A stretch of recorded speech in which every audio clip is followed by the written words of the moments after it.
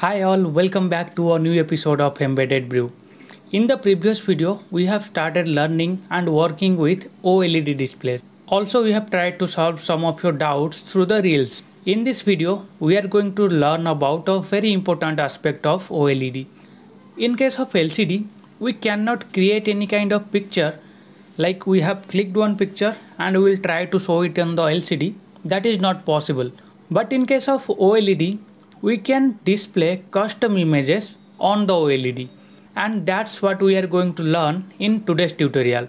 So without any delay, let's kick off today's video. To display our custom image on this OLED, we need the OLED module and the Arduino Nano, just like our previous video.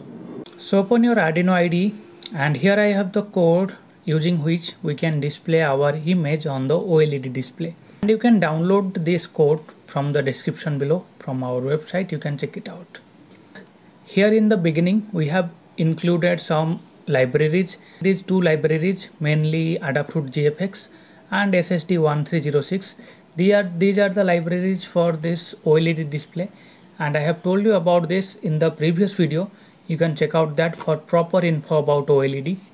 All other parts are similar to the previous one, just there is one change. This part here we have this grid or a bitmap of our image. So in this numbers you can see hexadecimal numbers. In these numbers our different parts of our image are included, so that particularly whatever pixel we want to glow, that is high and the others are low. That's how it is working.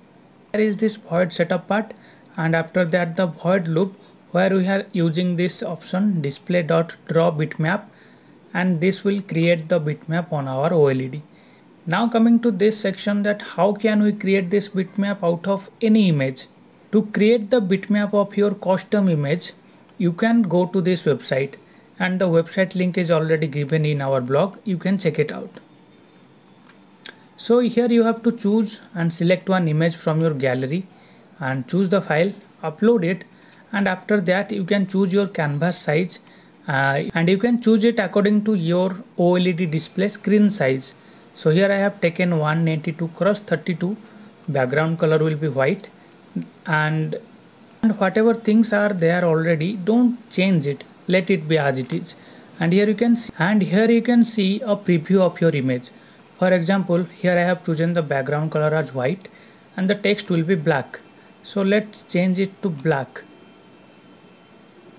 Now you can see the background is black and the image is white, but I like this white one, so I will choose it. See, now in the output section you can choose the code, what kind of board code do you want. For example, here we have chosen the code output for Arduino code, or Arduino code with single bitmap, or Arduino code with GFX bitmap. So according to that, but we have chosen the Arduino code only. You can explore all other options as well.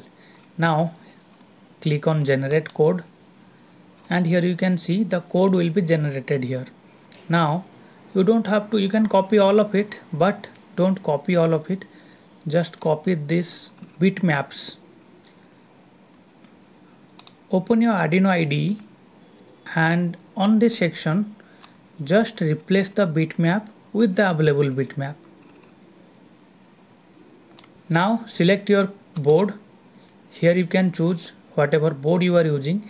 In my case I am using Arduino Nano, that is not showing here, so I will click on this select other board and port. Here search for Arduino Nano.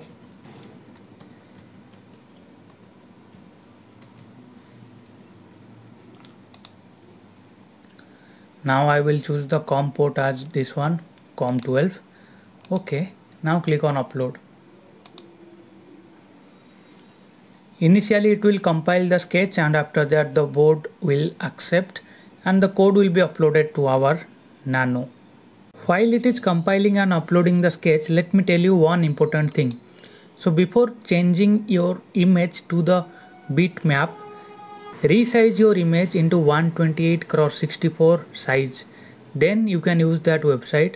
Otherwise some parts of your image will be missing.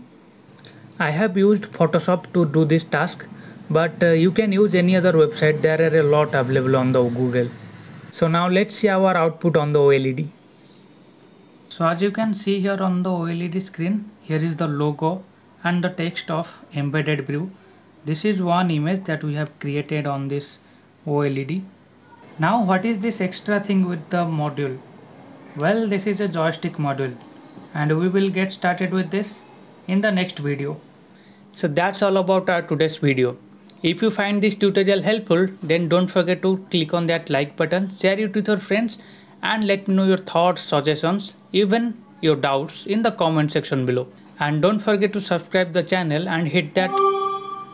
What? Can we do animation on OLED? Well, that's a good topic. We'll see it in the next one. If you don't want to miss the update, then don't forget to subscribe that channel and hit the bell icon so that whenever I will upload the next video, you can get the instant notification. Also follow us on all other social media platforms to get regular updates. See you in the next one. Till then, be cool, work smart.